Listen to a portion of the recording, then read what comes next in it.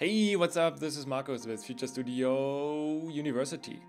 Welcome to another Node video, and in this Node I want to piggyback on the previous Node where I showed you how to use Supervisor, the node-supervisor tool that automatically listens for changes on your JavaScript files and restarts your server. Within this Node I want to show you how to restart your server when listening on other files than JavaScript files. By default, node-supervisor only listens for changes on JavaScript files, but you can start supervisor to listen for changes on other file extensions as well. So I've opened the command line within the WebStorm IDE, and it's in the FutureFlix terminal, and by default you are starting it by supervisor and your entry point for your application. So let's start it like this. Let's see if it starts out correctly. Yeah. So if you're changing anything here, you can see nothing happens. So, but maybe you want to support changes or restarts of your server for changes in HBS files for handlebars.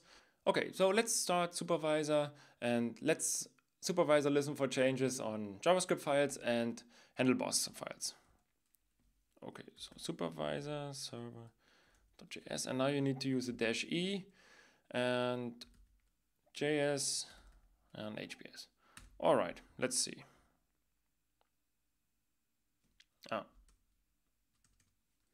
It needs to be the other way around.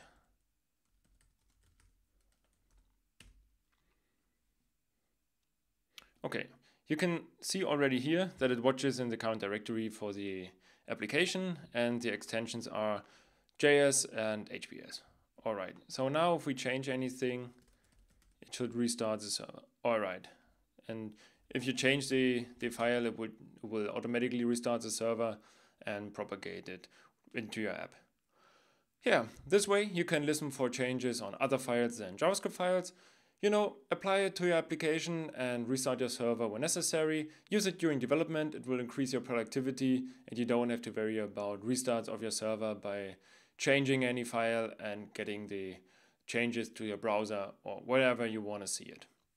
We hope you like this video. Give it a thumbs up if you like it. Subscribe for more videos and for more productivity tips and other videos on Android and Happy, the Node.js framework. Enjoy coding and make it rock.